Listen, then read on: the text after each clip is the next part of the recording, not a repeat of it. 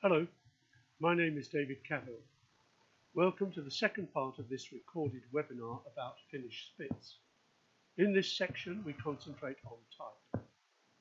Having taken some time to thoroughly understand the structure of Finnish Spitz in the first section, we now turn to the details of the breed's characteristics, those elements of the breed which define it as described in the breed standards. We begin with the head.